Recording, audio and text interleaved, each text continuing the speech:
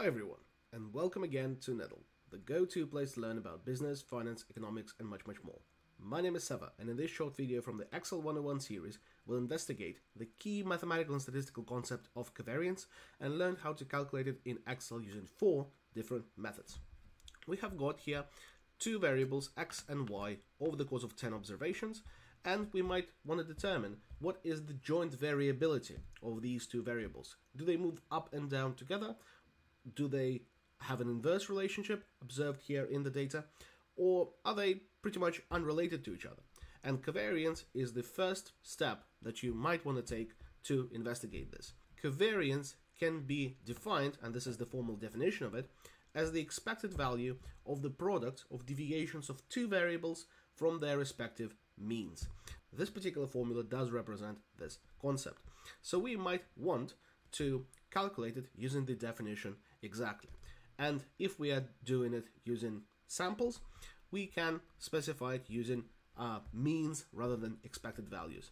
So for a population, we just need to sum the deviations of variables from their means multiplied together and divided by n, where n is the sample size.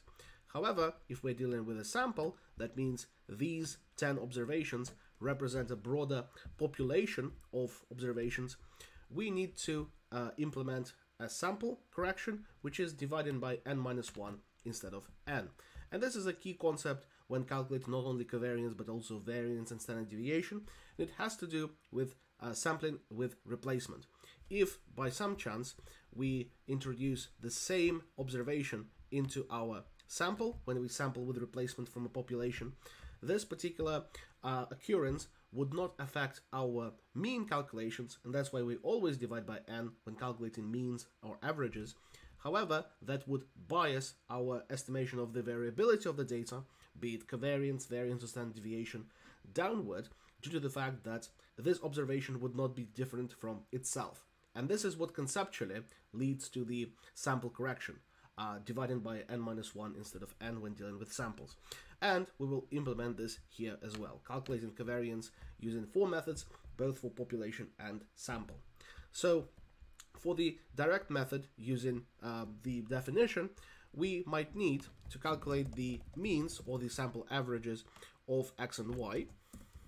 Here we can just use the average function and then calculate the respective differences. So here we subtract the mean of x from the x observation, and here we need to log the row, as the mean does change from variable to variable, but does not change from observation to observation. And that allows us to calculate those deviations quite simply and efficiently. And for the population covariance, we can use the sum product function, applying it to those two arrays, and then dividing by the sample size n, which is 10. As well as for the sample, we can reproduce the same formula, however, divided by 10-1 instead, which gives us -2.76 and -3.07. Here we see that those two variables are inversely related as per the covariance calculation, and the sample covariance is higher than the population covariance in terms of magnitude, as it alleviates the potential downward bias that is associated with sampling with replacement. However, there can be a shorter, more efficient method that does not involve calculating those two columns, which has to do with just implementing the definition in one cell using a more nuanced function. So here we can simply sum the deviations of x from its mean multiplied by the deviations of y from its mean. And as we sum these products of deviations, we need to divide it by the sample size for the population and by 10-1, which is n-1 in our case, for the sample, giving us exactly the same result. However, we can also use a maths provided shortcut. You can prove that this more complicated functional representation of the covariance can be shortened to simply the difference between the average product and the product of averages. So covariance can be also represented as the difference between the expected value of x times y minus the expected value of x times the expected value of y. And here we just need to calculate the respective means as well. So here in this column, we can calculate x times y, drag this formula around to calculate the sample average of x times y, and apply this particular formula in Excel. So the expected value of x times y, or the mean of x times y, minus the product of the individual variable means, giving us exactly the same result for the population. For the sample, we just need to implement the sample correction directly by adjusting this particular expression by the factor of 10 divided by 10 minus 1.